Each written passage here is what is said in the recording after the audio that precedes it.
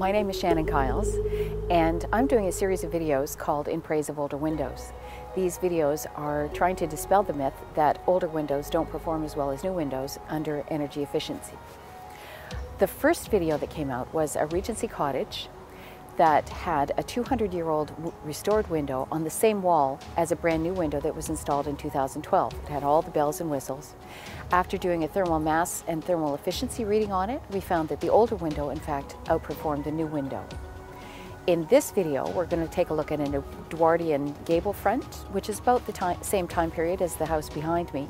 And we're going to take a look at one old window and two new windows, two vinyl windows that were put in the 1990s. They had replaced the original windows.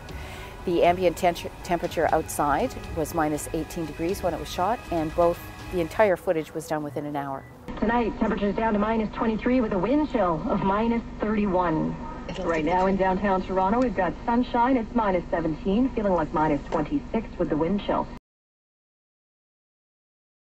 This is the old window. You can see it's the float glass. It's bubbly.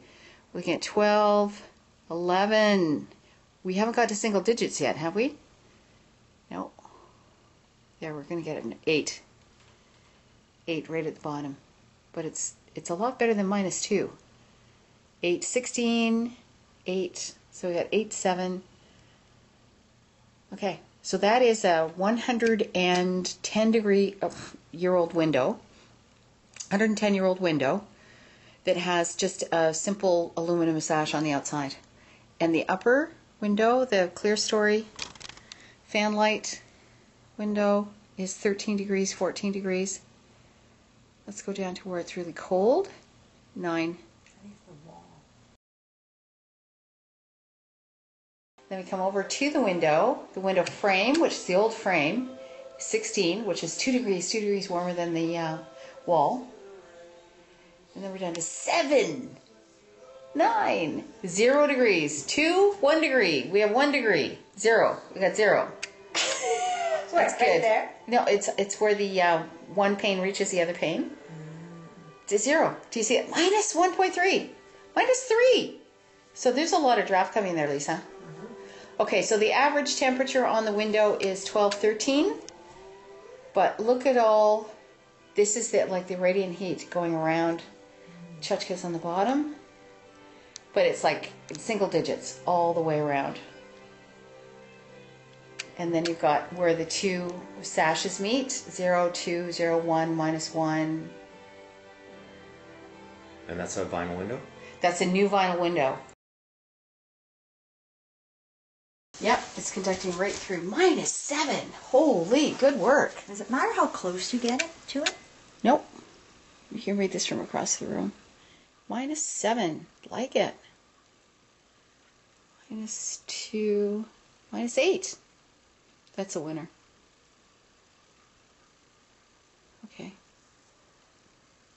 7. Okay, so the temperature of the glass is the same. Mm-hmm. So it's 12, 13. On the frame. Yeah, look at the frame. That's wood-lined metal. Oh. And there's cold at the bottom corner. Minus 6 degrees. Minus 7. I like it. Minus 6. I think that, no, minus 9. Minus 9. That's the winner. That's the winner, minus 9. And that's all metal flashing on the outside. Like the, Oh, yeah. And is this a brand new window or a brand new door? Yeah, 3 years old. So we've just seen that an Edwardian house, 100 years old, has one window that has been restored and maintained, and the 1990s vinyl windows are in terrible shape and need to be replaced. The newer windows will have to be replaced in about another 5 years.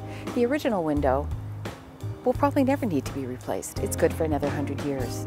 If they had maintained the original windows, they wouldn't have to spend the amazing amount of money that it is to replace all the windows, and they would have also maintained the original look and character of the house.